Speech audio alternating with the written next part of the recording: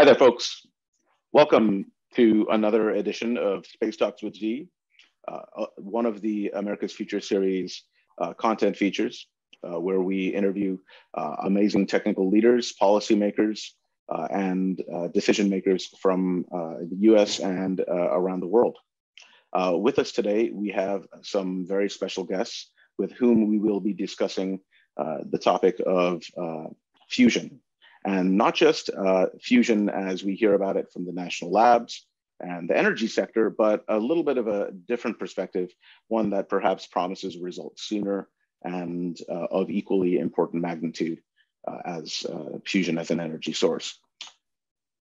And I, of course, want to thank you for joining us. Also thank our sponsors, Millennium Space Systems and also TGM Core. Without them, we can't continue to do this. So we appreciate their sponsorship.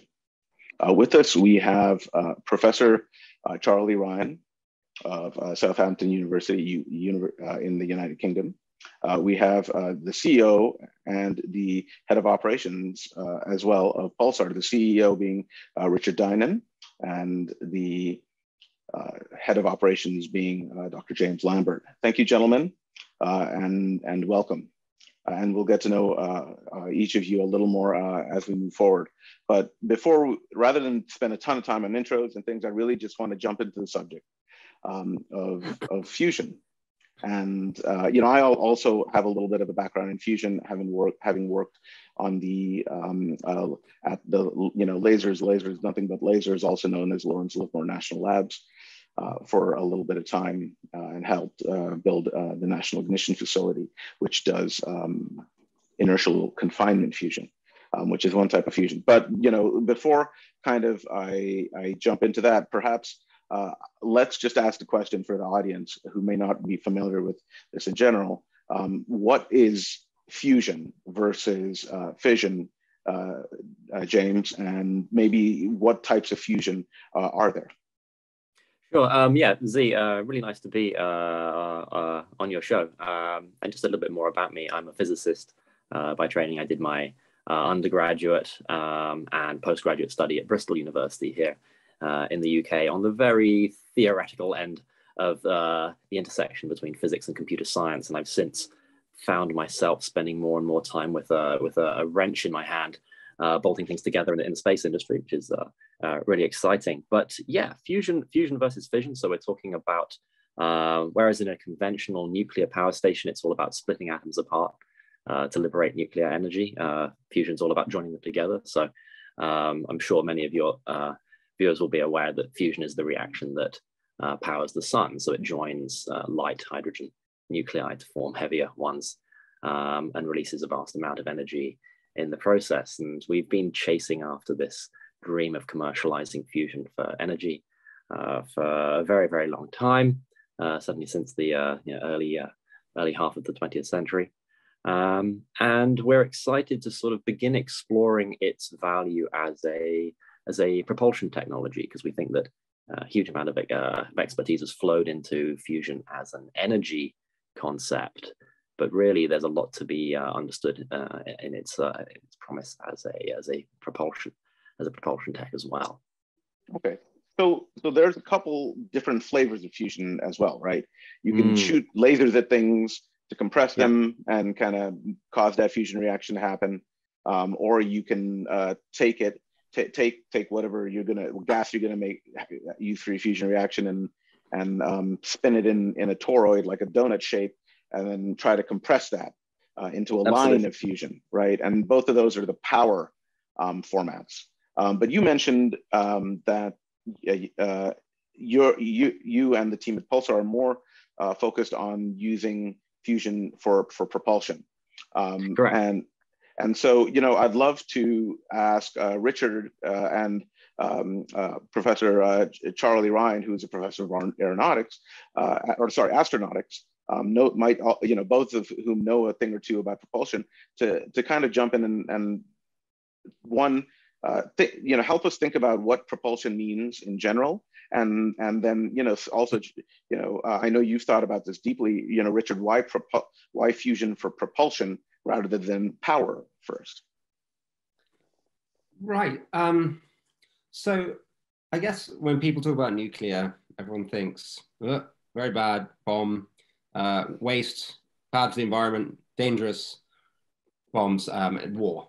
And it's something that, most people think, do we really want more of this in the world? And what people understand is when Einstein first discovered the power locked up in the atomic nucleus, humans being humans, we did the first thing, we went to try and make a weapon out of it, which is very sad.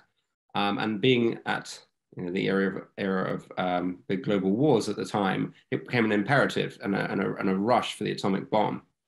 And actually, that power that Einstein actually said that he wishes he could uninvent after seeing the results of the bomb, that gave us the ability to do the worst thing we've ever done, sadly. But on the other side, as James said, of that scale of taking really, really heavy atoms and trying to sort of split them apart, or as they leak particles, create the heat out of them for power stations, which is, by the way, a very efficient way of getting power. On the completely other side of this power, of this technology, if you like, is fusion, and will give us the ability to do the best thing we have ever done. It's nature's chosen energy source, right? The flowers grow towards it. When you close your eyes and you look at the sun and you feel the sort of power, that is fusion. Now, that's a very, very good force. It also happens to be nuclear. So I think we tarnish the word nuclear, we tarnish it all over the place. You could almost call them plutonium bombs or uranium bombs.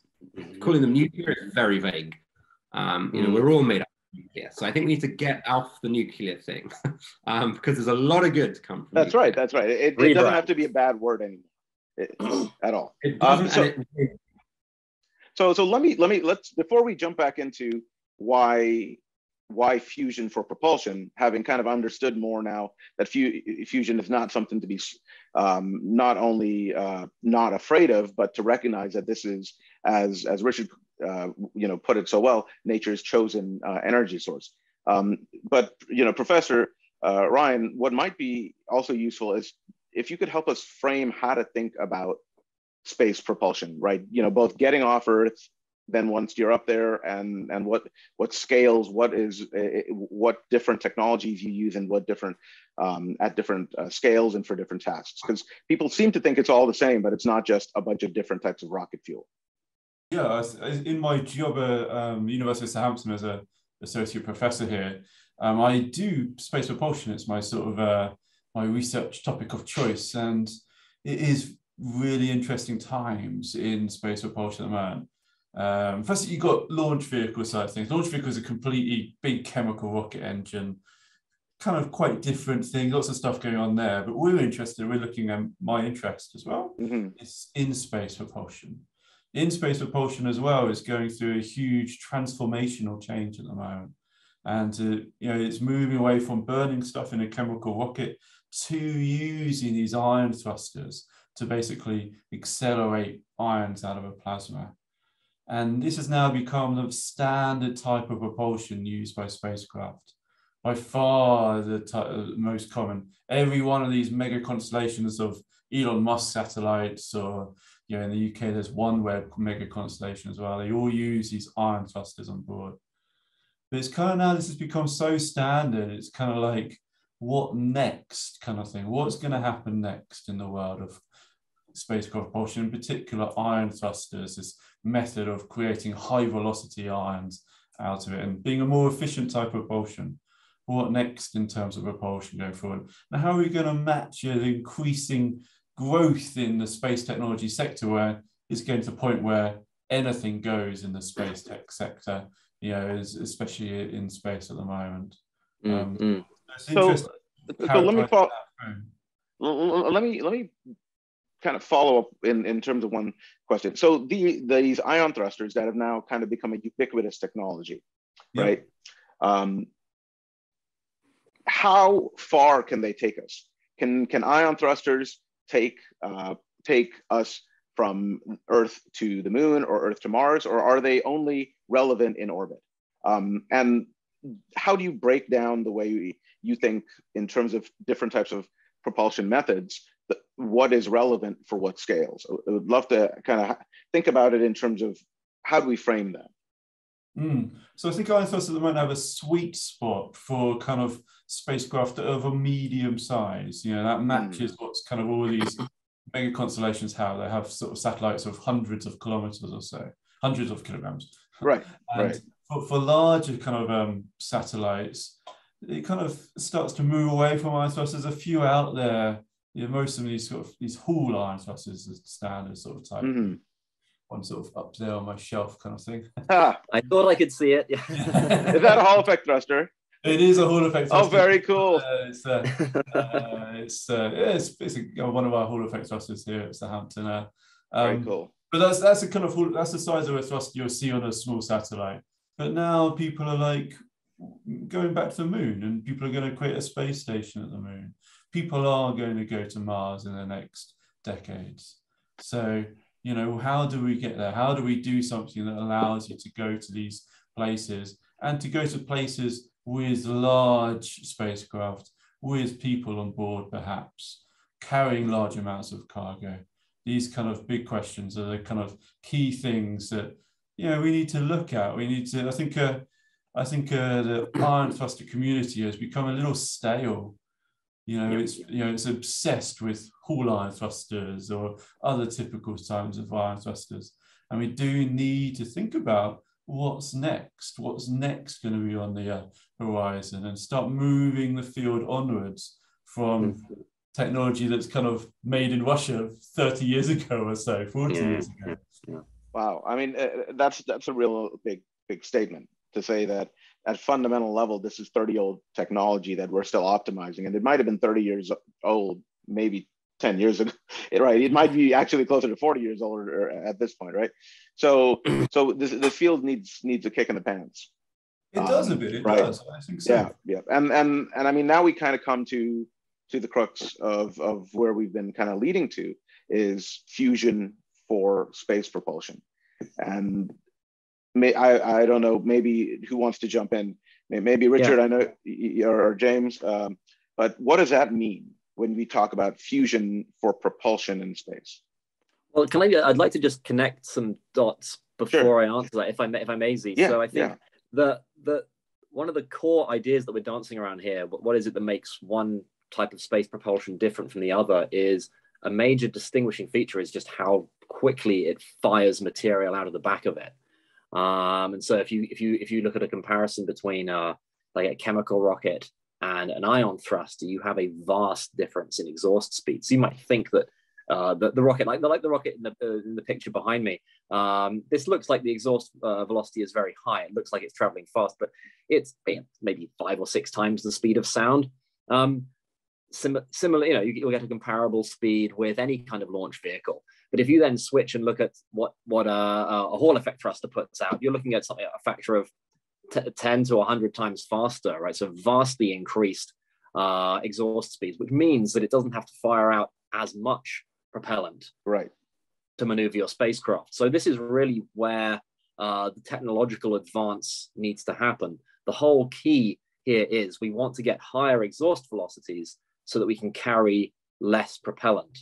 And this makes sense, right? Because you look at a rocket, mostly you're just looking at an enormous fuel tank. Right. And you can't, and if it's momentum, if it's just MV, right, then you can't just keep going to heavier and heavier molecules. You're very fundamentally limited. So the only game in town is to increase the exit velocity. Yeah, we've got to increase the exit velocity, and we've got to do it in a way that means that not only can you output really high speed exhausts, you also need to be able to output high speed exhausts with a reasonable amount of actual material leaving your rocket. It can't be that you're expelling a thousandth of a gram per hour at an incredible speed. You just don't get enough thrust. So we're looking for ways to increase both of these key values, exhaust velocity and the mass, actually how much exhaust you're putting out. That's what's going to give you real sort of game-changing propulsion tech. And that's why to cycle back to your original question, that's why we're interested in fusion tech, because you ran through a few examples of how we try to achieve fusion conditions on Earth. You can fire lasers the gases that you're trying to heat. You can suspend them in magnetic fields, but you're always doing this with them in a state of plasma, so a very, very, very hot gas. And so you're already looking at having extremely high particle speeds. So if you can find a way to bring these particles up to a high speed and direct them out of the back of your spacecraft, you now have the potential for a revolutionary form of propulsion. So to answer your question that I think you asked about 7 minutes ago, the reason, this is why we're excited about fusion. It's the opportunity to give you very high exhaust speeds and potentially high flow rates, so high thrust, high efficiency, and this is good for everything you want to do in space. You're going to have drastically improved payloads. You're going to be able to go 10 times as far in a tenth of the time. It would be truly transformative.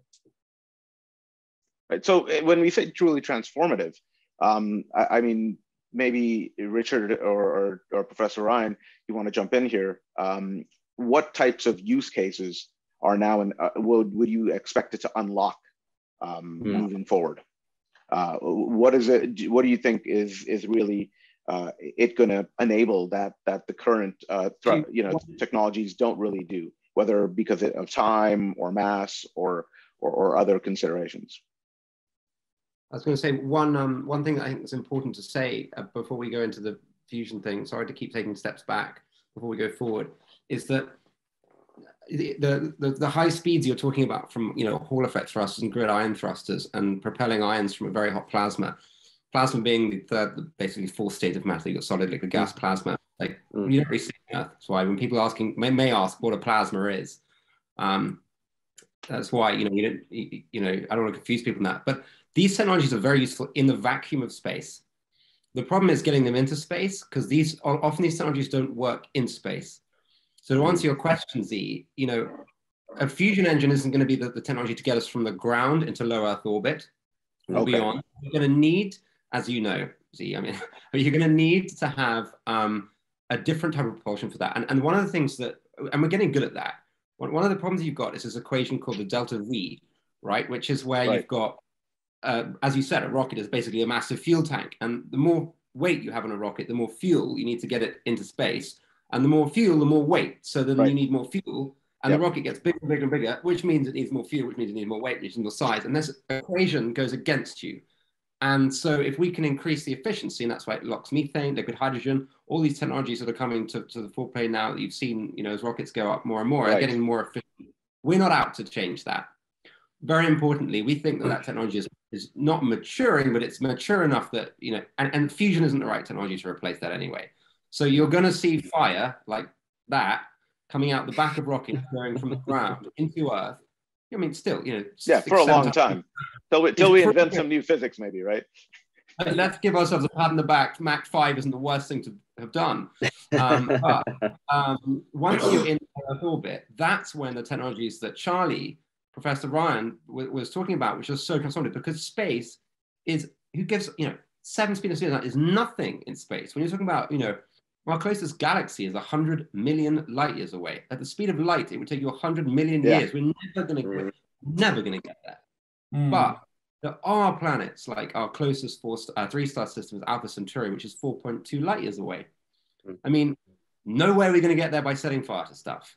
Forget it. We have to use either the electrostatic force, which is what Professor Ryan, who is an absolute specialist and has analyzed all of our Hall effect thrusters, which are exactly that. And there is very few brains who understand that technology better.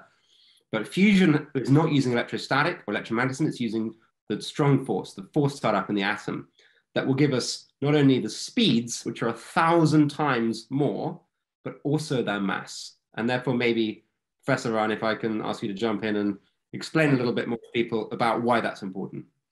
I think, this iron thruster on my shelf here, it's a tiny force. It's absolutely tiny force. There's a general rule. If you have a high exhaust velocity, your thrust decreases, kind of thing. It goes 1 over the sort of the thrust.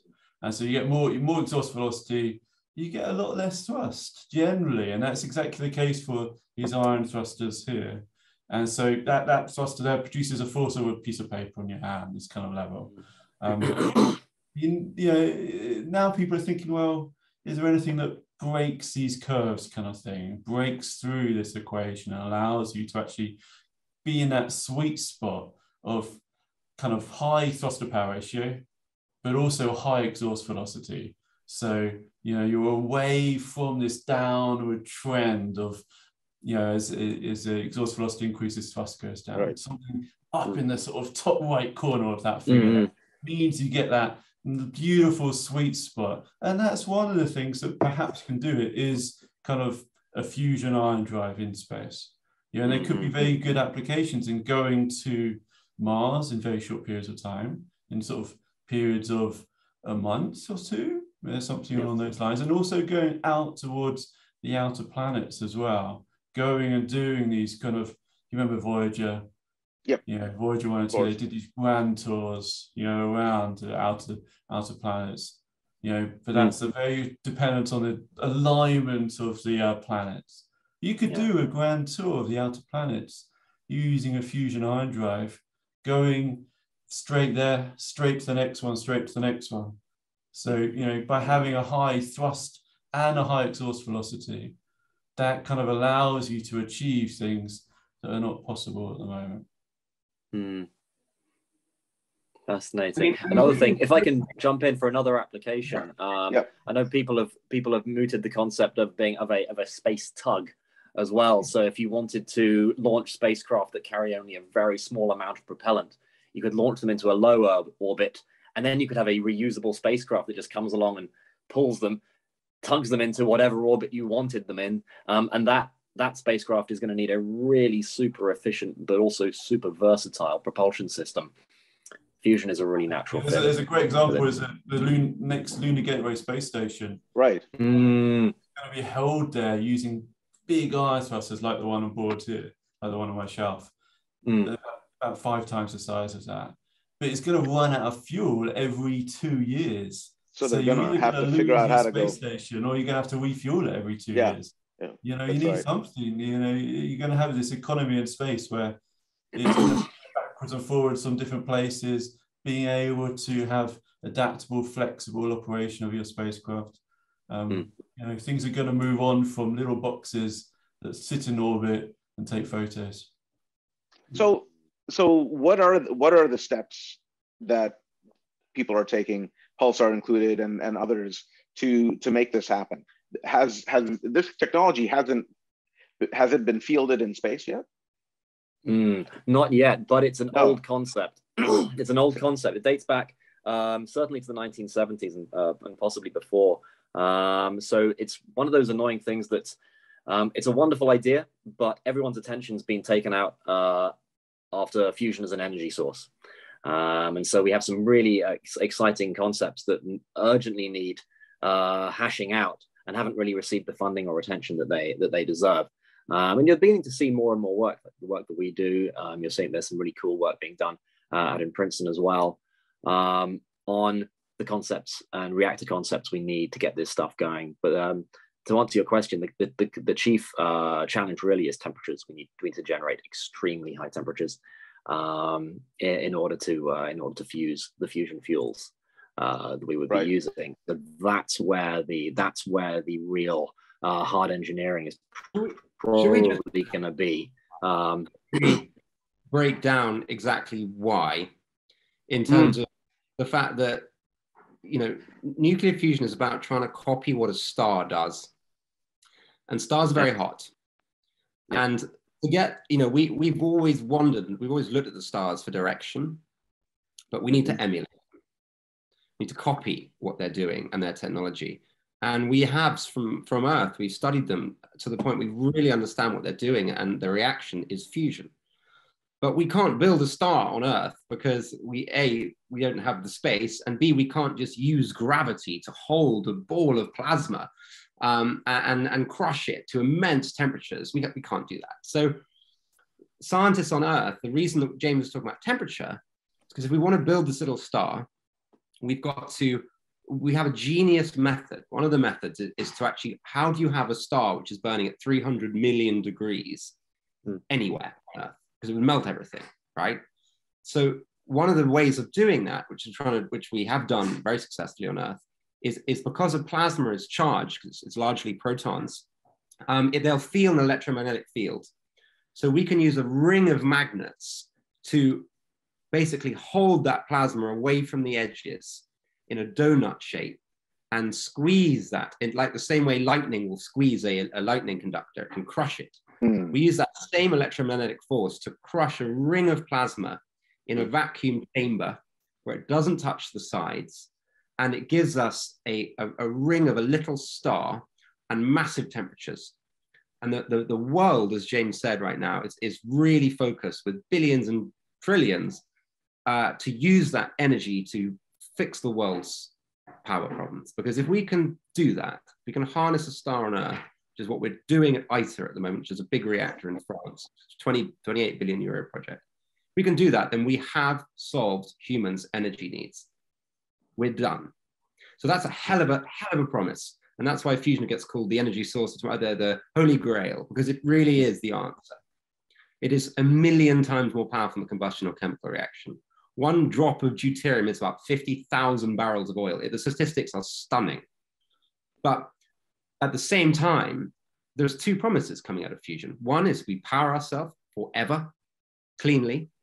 The other one is that we can leave our solar system. We are that species that can actually take off to the stars, because we need a power. Can't do it by setting fire to stuff like cavemen. You know, it's got to be nuclear. And that is the good side of nuclear. Yeah, I mean, what you're describing is another humans discovering fire moment, fundamentally, in terms of what it age. Definitely, it's coming out of combustion age, going into fusion age. Yep. And once we're a species that can control fusion, it's not like getting, oh, we can do smaller iPads or we've got the internet. It's literally we're a planet that's learned how to build a star. A species. Yeah. So to bring it down to kind of, you know, how is that going to also be applied in this? Is it the same type of compression and a ring of a star that powers the fusion propulsion drive, or is it a different kind of usage of fusion? And you know, people have been working on the fusion as a power source for a very long time. Really since basically since 1940 something, and yet it's not there.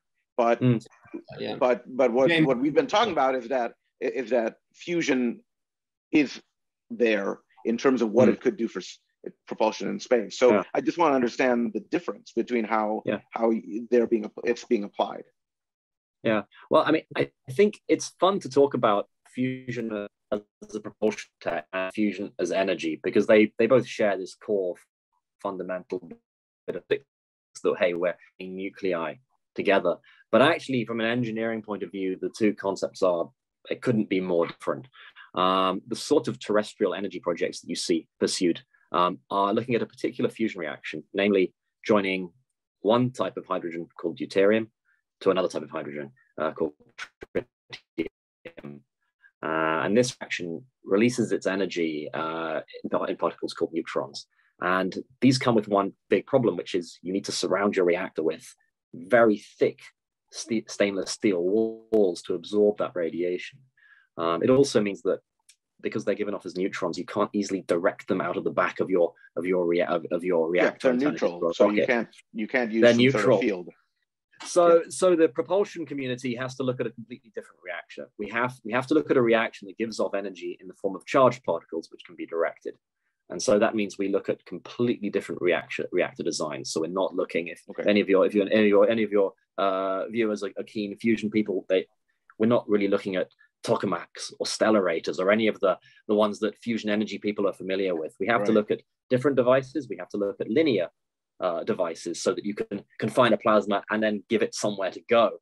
And you have to release your energy as charged particles so that they can be deflected out of the back. So perhaps the most promising fuel right now is a combination of deuterium and a form of helium called helium-3. This is a good, almost a neutronic so no neutrons reaction.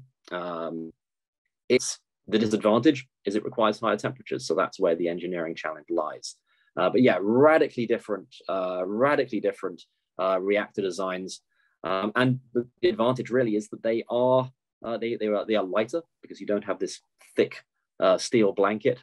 And just because of their geometry, you can use weaker magnetic fields. So actually, some of the you get a break on some of the engineering. Some of the engineering is a bit easier actually than it would be if you're making a tokamak. So we have the temperature problem is the tough one, but the magnetic field problem, which is kind of the Achilles heel of a lot of terrestrial fusion energy projects, that's what we catch a break on. That's a little easier for us. So I mean that's really interesting, because what that also means is that clearly they must when you're optimizing for propulsion, you can build it to not be the size of a building, right? When you think of all the fusion facilities in the world right now, they're all gigantic buildings, right? You know, whether it's ITER, whether it's Laser Megajoule, or the National Ignition facilities, or Fermilab, for that matter. You know, any of these facilities are gigantic, but clearly, when you're optimizing for propulsion, a rocket engine is still big, but it's not as big as a building. It's only as big as a small car. Well, I think Charlie has one behind him as well, which is just infuriating to me. Yeah, I know. It's impossibly smart. No. See, I told you he had the best background. Told you he had the I thought I had a good background until Charlie joined the call. It doesn't actually work though, so it just is out of service. Yeah. But no, Z, you're quite right. The sort of fusion devices that fusion propulsion people are looking at are in the sort of 100 megawatt range. They're far smaller, and that all comes about because of the different fuel type. And that's why you just can't really draw a meaningful connection between this is the engineering of terrestrial fusion energy, and this is the engineering of space propulsion fusion. They're just completely different things, even though the core physics of joining nuclei is the same. Should we go into why they're so different? Yeah, I mean, it's just this use of aneutronic fuels, and the fact that you don't have neutrons to deal with. I mean, to understand, I mean, you know, Z is actually a neutron physicist, so he definitely gets it. But the other thing is that if you want to build a power station, you've got this condition of plasma, which we call the Orson criteria, fusion triple product, which is like, there's one milestone, and humanity have done a pretty good job at getting that. But then for a power station, you've got these neutrons James was talking about flying out in all directions, and to use their kinetic energy as heat, we need to have about 1 meter of steel in every direction around your plasma to absorb those neutrons and use the kinetic energy to heat those shields. And that metal is being exposed to a little sun, so it's going to degrade. So you need to have a robotic changing sort of systems around that to change out those walls as they get degraded, or some salt water bath, which is another sort of, or liquid metals is something that people are looking at. But still, it is not small. Then around that, if you're going to do anything with that heat, you need a steam turbine, and a big one. So we're back to Carnot then again. And then if you want to make a power station, the power station infrastructure around that, and you need to get the locals to sign off on it, and you need the government, and blah, blah, blah. And so this is just by very nature a very big, very time-consuming project when it comes to fusion for energy. In space, it's already a vacuum, so you don't need a vacuum chamber. You don't need any metal walls to slow neutrons because there aren't going to be any. Well, there might be one or two, but really it's an aneutronic reaction, as James said.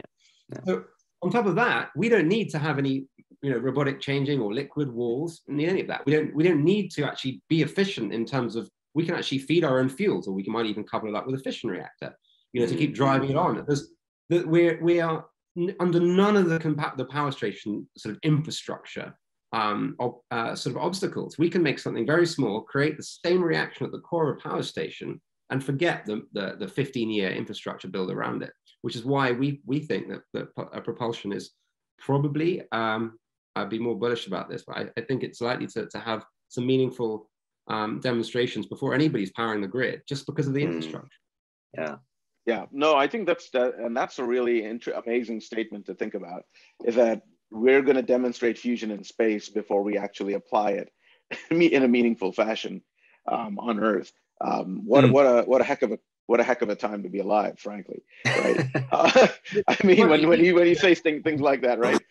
If you were to say it's so hard to do fusion on Earth, it really is. If you could choose, I know. I've got to do fusion, I do it in space or on Earth. You would choose to do it in space because you've got you've got the temperature right, you've got a vacuum. Doing it on Earth is really hard. Well, I mean, hey, maybe that's a project too. Is the orbital, fusion stations. Yeah. Well, actually, yeah. No, Professor Ryan, you were saying. I was just going to come in on the power side of things in space as well. I think, I mentioned about doing a grand tour to the outer solar system using, some fusion ion drive or something that offers high thrust and high exhaust velocity as well. But, there's a problem with these ion thrusters, as I'm sure of, is that they're quite power hungry, and actually most of the power is coming from solar panels. And so there's this issue that this doesn't work once you get outside the asteroid belt. So it's not really a power source, it's just a thruster. And it's just something else on the system is powering that. Yeah. So a grand tour using an ion thruster, no matter how big your ion thruster is, a conventional ion thruster, is not possible because they're so power hungry. Can I just feed you a question, Charlie? Out there. Sorry to interrupt. I just want to feed you a question differently. What technology would be appropriate? Give me two technologies that actually, if you wanted to go to in a human lifetime outside the asteroid belt, or you wanted to go to another planet, what technologies are possible within physics that could get us there? That's a broad question. So I think there are a few kind of options out there, kind of thing. There is kind of people have tried, and like the Project Breakthrough Starshot, which was looking at kind of using solar sails to kind of go to Alpha Centauri. That's one option. It could be along those lines, but the mass looks really tricky there. You get really hot, your thing probably would melt. Maybe also nuclear fission kind of engines as well. They are also the other one that is towards a sweet spot as well in terms of a high thrust and a high exhaust velocity as well. But no one's done anything on a nuclear fission engine for coming up to 50, 60 years now.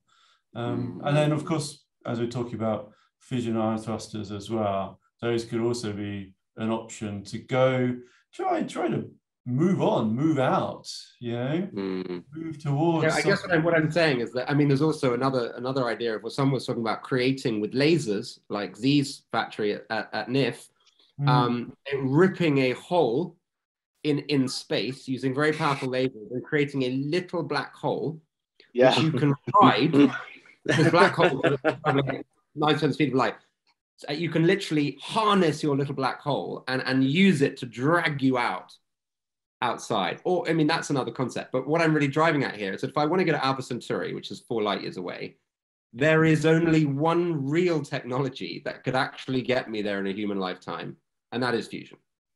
We aren't going to leave this solar system in a human lifetime by harnessing a black hole, or we might one day. Right now, we are doing. Right now, I think we're liable to do something, worse on accident. Yeah, fusion particle exhaust speeds are calculated to give us about 350 kilometers a second. So that is not the sweet spot. That sets a new sweet spot. That's actually the ability to get on a spaceship, and actually we could in the same lifetime, we can see a different set of suns. We can visit another, a planet around a G-type star. We can't do that with fission.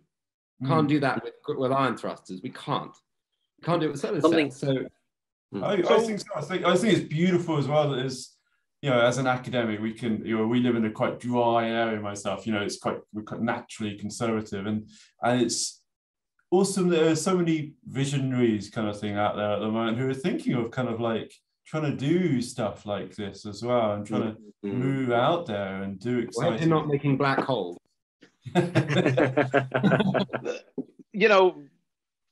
I don't remember. I know of the concept, but I don't remember exactly what the number was. But but I remember when they postulated the intensity of laser it would take to do such a thing.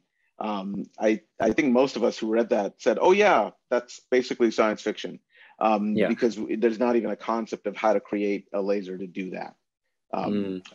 Because typically what you end up doing is with lasers, you can't get it's very hard to get the spot size lower and lower and lower. So what the criteria is basically watts per centimeter squared, and so the game turns into the tiniest pulse length for all of the photons you can. And so it's just, I know folks who work on attosecond lasers, right? Not even picosecond, but attosecond lasers.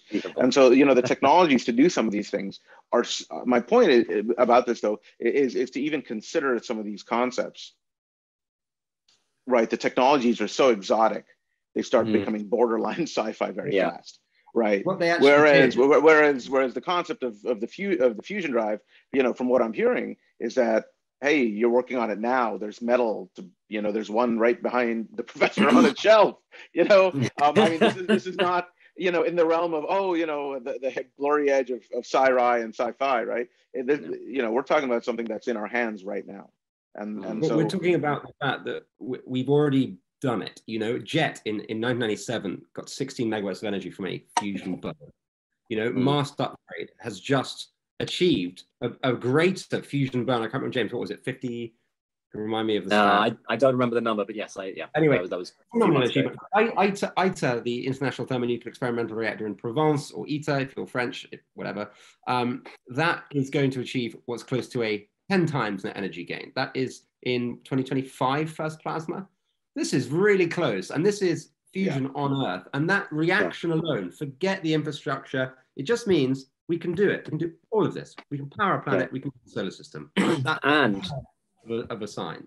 Yeah, and if I can follow up that point by saying the super exciting thing is that although I firmly believe you'll see fusion commercialized in space before you see it commercialized in the form of a power station on Earth, what's really exciting is that the work we're doing now can kind of piggyback on a lot of the engineering insights that have been gained in fusion. So to bring us back to thinking about a fusion propulsion device in space, the primary heating technology is going to be some form of RF heating. It's going to be basically some kind of microwave, high voltage antenna that is going to be heating our plasma. And we have a wealth of understanding of how to build these things and scale these things thanks to large projects like ITER. So it's kind of exciting that what we're doing now in terms of space-based fusion propulsion, it really just sort of piggybacks on all this really good work that's been done over the last few decades. It's not just this brand new science project that someone invented. No, it really hooks into it's a key industry that's at a good level of maturity. But Z, something I wanted to raise, and I think we sort of skirted around this earlier, was the question of power on board spacecraft. Right. Right. So now, if you're going planet hopping, or if you're going all the way to Alpha Centauri, right now, it's not enough just to have the good propulsion. If you want to go, we've got to keep power on. We've got to keep life support on, and life support is a real amazing money and resource sink. Yeah, hugely. And I annoy myself because I can never quite remember the number here, but it stunned me when I heard it, that the Mars Curiosity rover, we get wonderful photos back and it drives around on Mars and it's very, very impressive. I remember reading how much power it has at its disposal, how much electrical power it has at its disposal, and it's horrifyingly low. Oh yeah, it's almost nothing. It's amazing that we do what we do. It's in the region of hundreds of watts, something like that. And this is because it's powered off an old-fashioned nuclear radioisotope system that is just not efficient. And most of its energy, it's so unfortunate, most of its energy goes to heating up oil in its motors so that it isn't a thick sludge so that they can actually turn. Spacecraft need more energy. The more energy you have on a spacecraft, the more valuable they are, the more they can do. And when there are unforeseen problems, some of that energy has to get kind of wasted by heating up oil you didn't think you'd have to be heating up. or whatever your spacecraft is doing. So there's a real need for a new power source on board spacecraft. This is obviously the other big exciting application in fusion propulsion, is that it's also putting out a lot of energy, and some of which can be captured electrically. So we also have an onboard. This is also an onboard power supply, which is really, really exciting. Right. Just with the same fuel, with the same. It's just fuel. You're just harnessing it. It's there for the taking, and you're harnessing it, and it's not affecting your thrust either. Exactly right. Because at this point, so it's turning now it's a power plant in the way that a jet engine hanging off of a 747 or 787 or A3, whatever, right? They call them power plant for a reason, because it not only generates thrust, but it's running, and so it's also just a motor that's generating power for lights and air conditioning, and all the movies and video games we have now, in our nice fancy seats, in flight. Right. It's generating all the utility power for the craft in addition to also being the source of thrust. Exactly. So how does that change things? I think it's space is dark, and and that means there's not much light. So everyone uses at the moment, every satellite is a box with panels kind of sticking out of it, and those panels are the solar panels. They're creating the power, the watts to feed into your ion thruster or your instruments, your payload. But that doesn't work as soon as you get outside the asteroid belt. All these Voyager 1, Voyager 2, they all use these radioisotope thermal generators. Every one of these science missions that's gone outside of the asteroid belt, that's the kind of the end of where you can use solar panels. And so we need to think about what other power sources out there. And also as well, what other power sources we can produce that can produce big amounts of power in space. At the moment, like the International Space Station, huge solar panels, absolutely huge, size of football field. It produces 100 kilowatts, which isn't actually that much in any way. Right. That's 100 kettles or so. Compared to a power station, is frankly, that's nothing. Pitiful. it's not great. So there is a need to think about new power sources in space and new methods to kind of create that. Solar panels have been very useful, but again, what's next? Completely. So we're coming up on our hour here. What I'd love to think about is, what are the next steps for people to take?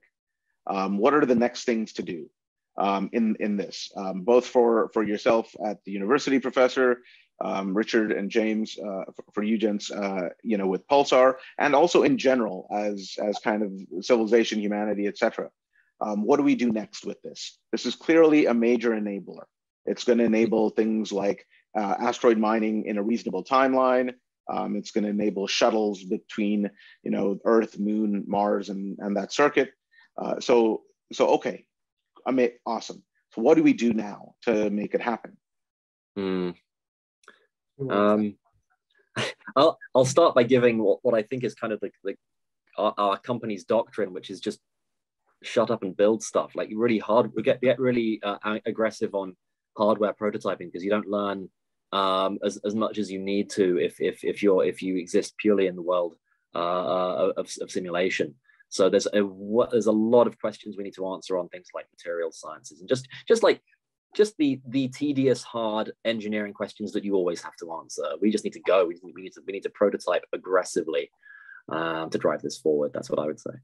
Right, but it also sounds like it's not in the realm of theory or basic physics research. This is at the realm of, we're building them, we're breaking them, and we're building them better on the next generation. That's it. And so what is needed to make that happen? I mean, Professor, do you need more grad students? Well, Pulsar, investors, is this ready to be fielded? Well, I'm in a hands-on engineering academic, so and I've got a big vacuum chambers here, kind of thing. I think we need to build these things and demonstrate them, show that these operate well. You know, I think they look good from the physics side. Look, you know, they look interesting and possible. So you know, we need to actually kind of develop them, move up the old boring TOL levels. You know, that's always how these things climb the technical readiness level ladder. The TRL ladder. Oh yes, I've lived by that. Not very exciting, but it's kind of the end game kind of thing. Yeah. And Richard, your thoughts? I look, there is beyond all the, I guess, the enthusiasm and the greater picture, there is a massive amount of physics. And we haven't, as James said, a lot of people come away and they say fusion. We haven't cracked fusion yet. People cracked fusion. Yeah, that's the wrong question to be asking, because fusion, you know, cracking it is, can you achieve the temperature of a star? That's one thing. Can you use it for energy? That's a different thing. Can you use it for propulsion? That's a different thing. Right. So they're asking the wrong question. The wrong question is, can humanity achieve the conditions in fusion? Yes, we can. Yes, we've done it. The second question is, what is needed to be done to make that open up these technologies that we can all see in our fields doing what we're doing, and what we all of us who have actually worked very closely, we know, and how to build that out and something that can be done now. What's missing? It's actually lots and lots of little innovations. It's not one big, no one's going to sit in the bath, write an equation down and run down the road screaming, going, we've cracked fusion, everyone's now going to turn on their reactors and they're all going to work. It's little things, like someone at a university will come up with a way that we can inject argon into a plasma and have, you know, photon for radiative cooling, or you know, by someone accidentally washes a reactor out using an anitronic plasma like helium and finds out that we get H mode out of it by chance, because they built it, they were trying it, they're messing around with it. And these little tiny things bring up the efficiency just by 1 degree. And the actual compounding effect of that is, when you've got something like fusion, is like, you know, world changing. So we need lots of people in labs all over the world to make little innovations that we can apply to this technology. And then rather than a one-off cracking event, those innovations will drive us to open up all of the things that we've been talking about. And they're much closer than I think people realize.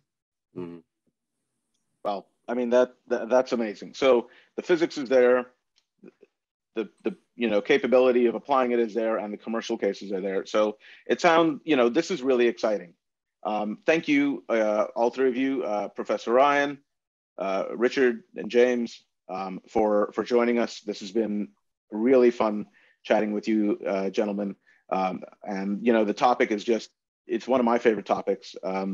Is fusion and what it's going to do for us. And I spent 10 years kind of working around fusion as an energy source. It's amazing to realize that work, you know, some of that work is going to contribute to fusion as a source of propulsion and power, you know, off world. Once again, to our audience, thank you very much for joining us on Space Talks with Z of the America's Future Series.